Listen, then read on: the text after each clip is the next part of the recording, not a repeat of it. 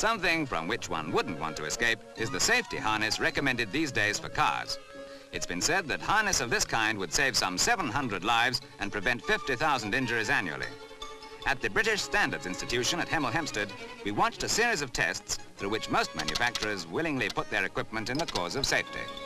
As a demonstration, there's this machine for simulating a car stopping suddenly at only 8 miles an hour.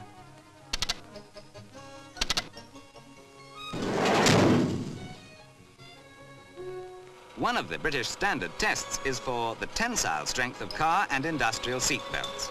The proof, or safety load, is 3,000 pounds, and at various weights approaching this, such aspects as elongation and diminution of width are measured.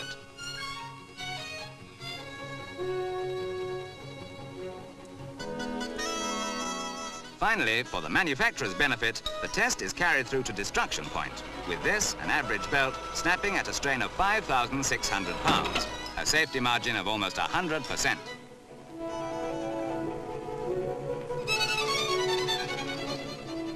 In an emergency, it might be necessary to get out of the safety harness as quickly as possible.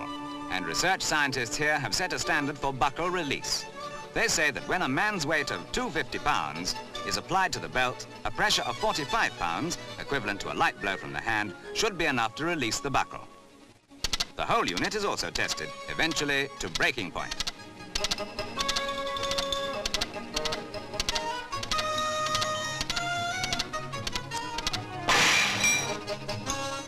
For specifically industrial safety belts, such as those worn by window cleaners and Spidermen, there's also a number of tests, including this one, using a 14-stone dummy dropped from a height of 6 feet. Thanks to these little-known backroom boys, there are today British standards for 4,000 varying articles, from ladies' underwear to giant machinery. Today, we can get value for money.